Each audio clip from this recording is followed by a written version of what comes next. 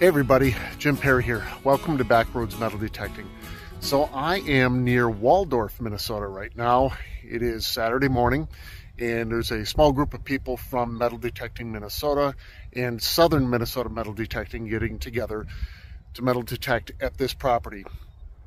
I'm hearing that it's about 80 acres. We've got access to the entire property, but we are most interested in the driveway here and the woods behind us. That actually is where the farm or the entire homestead was. So as far back as for sure 1896, the aerial images are showing the farm still being there in the 1940s and in the 1950s. So we've got about 7 hours to hit as much of this as possible. Sounds like it's pretty overgrown back in there, so we'll try that for a bit and then maybe hit the field here when there is time. Got my detector out and I see everyone else has started, so I don't want to fall too far behind. Let's get going.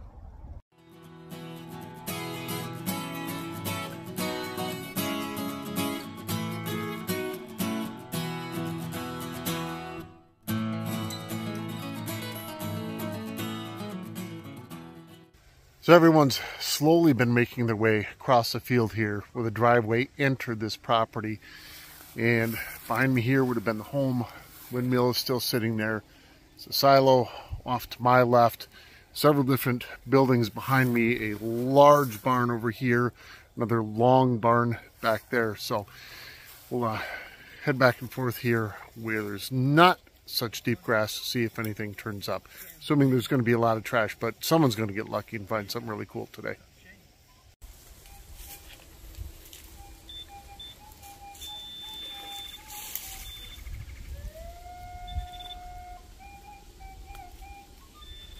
What is thick out here? Not sure if you can even see the others that are over by the silo there. Andy's just here where the house is in between all of these larger trees. So much small scrap iron cans that are all rusted out and down maybe 7 or 8 inches. Got an axe head broken off, obviously what I got left behind, but a nice heavy axe head. I'll take that with today. That'll actually clean up really nice. So made my way back behind the silo here. Again, the home would have been out there. Large barn in this area, and looks like a lot of trash has been dumped back here over the years. Very, very common find for a property like this. Be an old mason jar lid. Ew, and the porcelain seal appears to not be broken. I'll take that. Very nice. There might actually be enough information on here to get an idea of how old this particular piece might be. I'm not going to take the time to do that now, but we'll take care of that later on. I don't know if you can see how thick this really is back in here.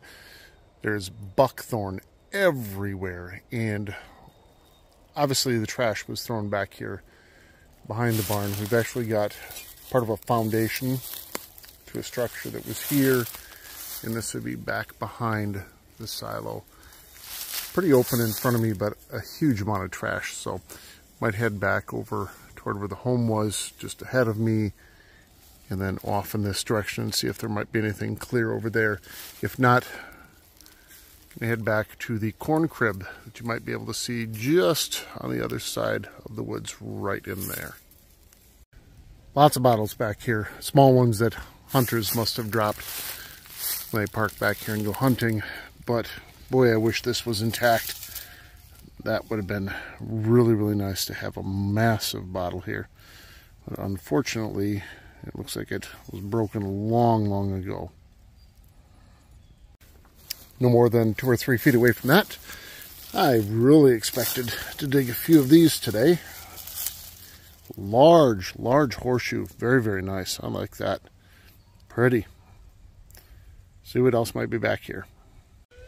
Might be able to see 3 of the guys back here just on the south side of the silo talking about some of their finds. Actually got a surface find here. There's a tremendous amount of trash back here behind where the home was. I'm not going to show all of these, but I do like these when they're intact. Actually, I can see for sure that there is some information on this one. Massive tree in front of me here. Just making my way around it and trying to sift through all of the trash. Clearly someone's been out here drinking, because we're seeing lots of old rusted beer cans, but very old bottle opener. That actually will clean off well to be able to see what the maker is of that. Very nice. I've made my way almost all the way to the south part of where the homestead would have sat. Very old foundation here to a building. I'm going to work my way around here. I'm really not here to do bottle digging, but there's so much trash back here and there are surface finds here. I am going to take a few of these with me. I have some friends, Pat and Pam with Twin Diggers, that will be able to give me an idea of how old some of these are. Mason jar, Atlas Strong Shoulder Mason jar. They'll be able to tell me how old it is based on the information on the bottom there. I just don't know enough in order to be able to remember. Another old bottle here. Not sure how old that one might be. Probably not so old because the lid is still fairly intact. And then let's find this one back here in unusual shape. Very pretty little thing. And it was actually the fluorescent color that caught my eye. And it also has some patent information on the bottom. Might be nothing, but I'll haul a few of these out of here with me today and see what I might be able to find. I'm not sure what the structure would have been. Large stones here.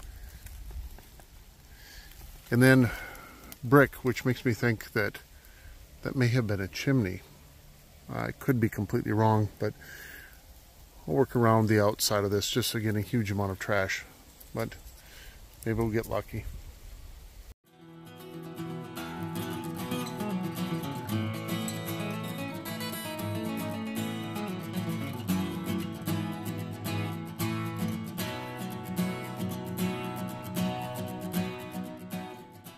So I ran out to the truck to get one of my shirts off. It's pretty warm back in here.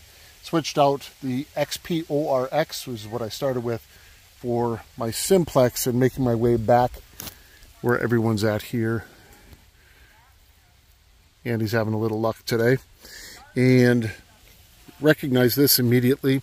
I'm going to focus a little bit of time very close to this to see if I might be able to find any of the other parts. This is part of a very old crotal bell. I can't tell if the top would have been up here by my finger or down below, but it snapped off right in the middle there. Actually, I think it probably goes this way, and then there would have been more to the top here, but it would have been a very large crotal bell. Well, we'll see if we might be able to find more pieces of that. Either way, these are always very cool. Prefer to find them all intact, but I'll take that. Very nice. So maybe 4 feet away from the first piece, I could see right away. This is another part of that crotal bell. Oh, and this might not even be the same one. Oh gosh, I so wish that this was all in one piece. Beautiful design on it. Oh man, that is pretty. Very, very cool. We'll take a look back and forth here. I found 2 parts. It's actually 2 separate bells. There has to be more here. I found my very first axe head. I'm so excited. 3 seasons in and I finally got one. That is awesome. It's heavy. You can carry that around for the next 6 hours too. I set mine over here. I'm not carrying it out until it's time to leave. Very nice. Congrats. Thank you. So no more luck finding any more parts of that crotal bell. This is extremely difficult walking and swinging here. I'm sure there's more parts to it, but I'm just not going to take all day to be there. So I came just to the outside of where they have plowed. That's excuse wind. And within just a few seconds, ran into this. You don't recognize what this is. This would be part of an oxen shoe. So it's only the second one that I've ever found. And I could be completely wrong, but that, I believe, lets us know that this was a very, very old property if they were using the oxen to plow their fields. Very cool. Glad to have that today.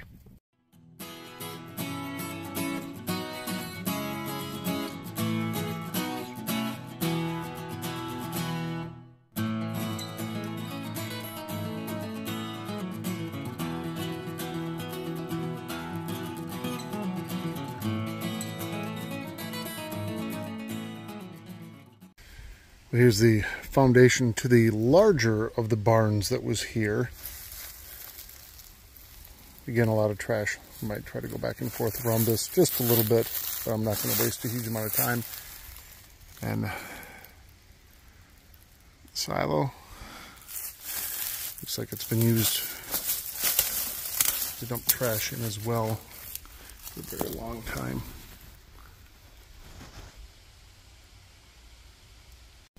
So it's about 1 o'clock. Been here 4 hours. Most of the people have left. There's just a few left here and there, just visiting and wrapping things up before they get out of here. I've got each of my finds set up on the back of the trail bed here. Let me show you the few things that I did find today. So these are my finds.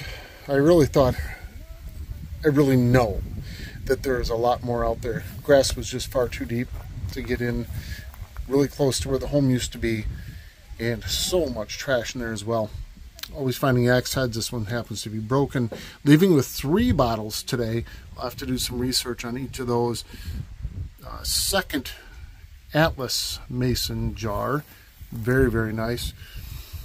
My large horseshoe sycamore blade. I actually found a few of those. I'm just laying one out here. My mason jar lids with the intact liners. Shotgun shell stamp.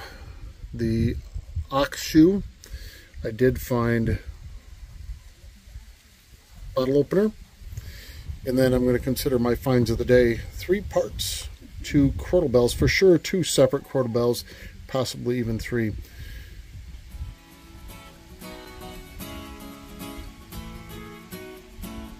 Many thanks to Cody for the invitation to come and detect here today. The best part of the day, though, was meeting some of the other faces from the Metal Detecting Minnesota Facebook page and Southern Minnesota Metal Detecting. So tomorrow I've got another permission that I'm heading on to that has some very old structures and an old schoolhouse. Looking very much forward to that. As always, thanks for joining me again today. Hope to see you again soon.